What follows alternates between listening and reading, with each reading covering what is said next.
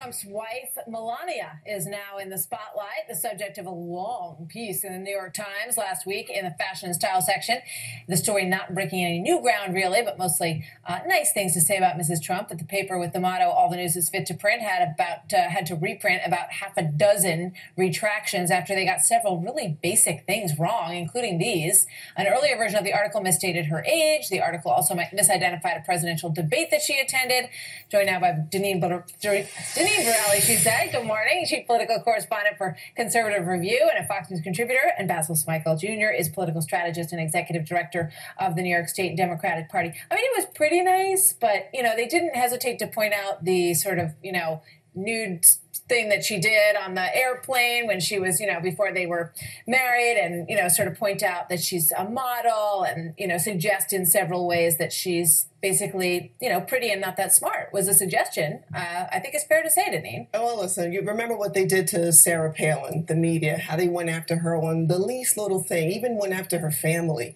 With Melania, she's a model, she's a businesswoman, she's educated, she's also gorgeous. And listen, sex sells. That's not a secret. And so, I'm sure this generated a lot of print sales for the newspaper when they printed about her, anytime they talk about her. Yeah, I think about Carla Bruni. You think about the Chinese president's wife is a celebrity in China.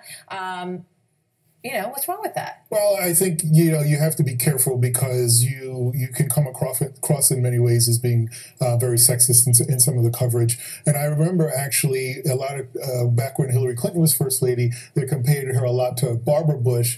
There were a lot of comparisons between Hillary and Laura Bush. And even in the coverage of Michelle Obama, they talked about not just what she wore, but her physical, how she looked physically in her arms and so on, which I thought was really, it crossed over into territory we should not be in, because Bill Clinton's not being covered that way. No, in terms of his suits and his ties and his shoes. And I do think because she's an attractive woman and former model, she gets sort of treated in a different light. She's had, business interests as well. She's very traditional. I mean, I think this might kind of come back to be positive for her, because I think people might kind of try to defend her. She doesn't, she doesn't have a big political perspective, at least not that we've heard. And she says, basically my first job is to take care of my son. My husband travels all the time, and she's pretty traditional. Right. So let's take a look at some comments that we want to play here by Joe Biden. Oh, no, you know what? Before we do that, let's watch this, because it was just, watch this Trump thing and see what you think at home. We'll get a quick thought on it. I asked Melania to be here tonight to help me clear up some of the lies that those losers and morons are saying about me. Like that I hate women. How can I hate women when I've got the world's greatest woman right here? Yes, Donald loves women. He always saying, that woman is knockout, that woman is a 10, that woman used to be a 10, but hey, she's still a 7. He always twists his words, like with immigration. Clearly, I don't hate immigrants. All right, it was funny, right? It was pretty funny. Trump has, rushed to her defense, talked about what a beautiful woman she is and what a good mother she is and all of that. So we'll see how this shakes out for Melania Trump. So far, people have not even scratched the surface of the other first potential spouses out there, and there's, lots of stories that we'll see along in the same vein, I would imagine.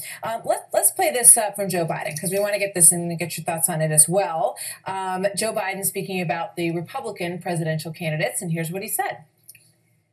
The American people are already with you. Look at the numbers. There's homophobes still left. Most of them are running for president, I think. Gotta love Joe Biden. What do you think?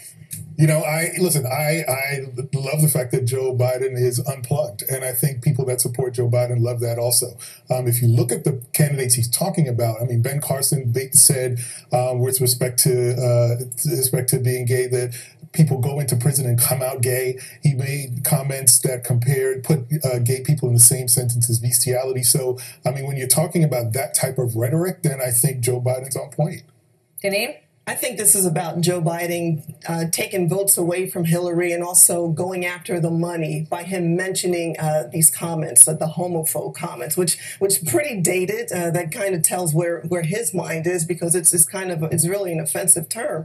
But he's going after the dollars. I believe the gays contributed something like over $1 million during the 2014 election, and over 75% of them voted for President Obama. So he's trying to chip away from the votes and from the money from Hillary for himself. Yeah, he hasn't even declared right. it. And I think he can tap into Hillary's base on this issue. He was the first between Hillary and President Obama to come out in favor of same-sex marriage, and he wants to remind everybody of that.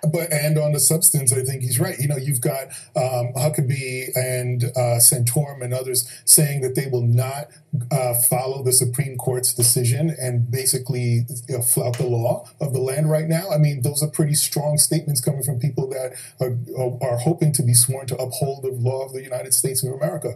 And so when you look at that, and Joe Biden standing up in front of an audience and saying, you know, here are the people that are trying to represent you. We do not need this kind of representation in the United States. Hurt Republicans. Listen, what the left does all the time is use the scare tactics. He's really trying to gin up the base. The gay voters. Next, you'll be hearing about the race card. I'm ticking down for that to see when that's going to happen. And then also, listen, he's got the union support behind him. I really think he could take Hillary out if he decides to run, because he's much more likable. He's more blunt. He's forceful in his message. He's not hiding like Hillary is when it comes to coming out in the media. So loves being out there. Loves campaigning and is joyful in it. So we will see. Interesting. Thank you very much. Thank you. Always a pleasure to have both of you here. We'll see you next time.